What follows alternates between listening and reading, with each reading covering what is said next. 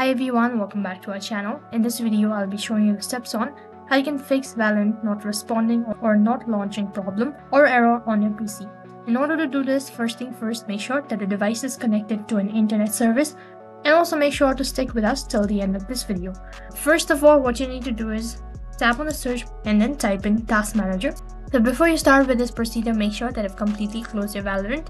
After you've closed your application might be running on your background. So from here, what you need to do is you need to search for the Valorant, and then you need to close it or you need to end the task.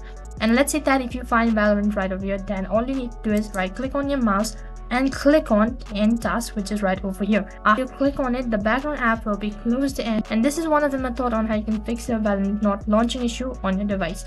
After you've completed this procedure, you need to head to the same page or home page and then try opening your Valorant application, and this might be equal to fix your issue. If this does not seem to be helping, then what else you can do is simply head over to your settings, tap on the search bar or type in settings.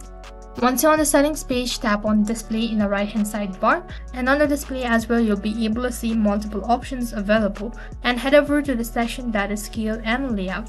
Now under scale and layout, click on scale or just tap on the arrow icon right in the corner.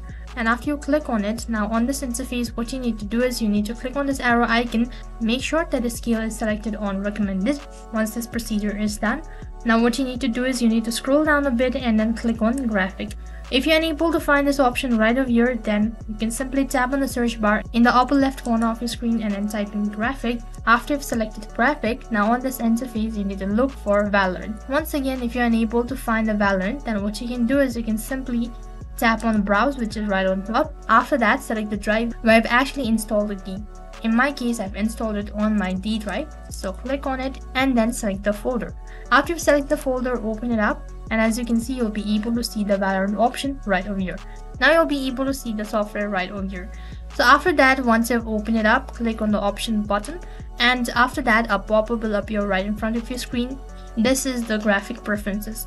Now you'll need to select the graphic preferences, so that includes selecting high performance. After you've done this, click on the save button right at the bottom, and after that, try restarting your device and launch your Valorant application, and this might be able to fix your issue. Now the other method, what you can do is you can simply head over to your home screen and then on the search box type in Valorant. After that, right click on the Valorant and then click on open file location. So once again, you need to right click on the Valorant and then click on open file location. After that, click on the right client service, right click on the mouse and click on properties. As soon as you click on properties, a pop-up will appear right in front of your screen. And after that, select compatibility. After you've done that, head over to the settings section, and right on this page, you need to make sure that you've selected run this program as an administrator and click on the apply button. After doing this, you might be able to fix your issue. If you're still unable to fix it, then you can check your internet connection as well. Head over to your settings and then check whether you're connected to an internet service or not. Once you're on the settings page, click on network and internet that you have a stable internet connection, and also make sure to turn off your VPN if you're using any, and you might be able to fix the issue.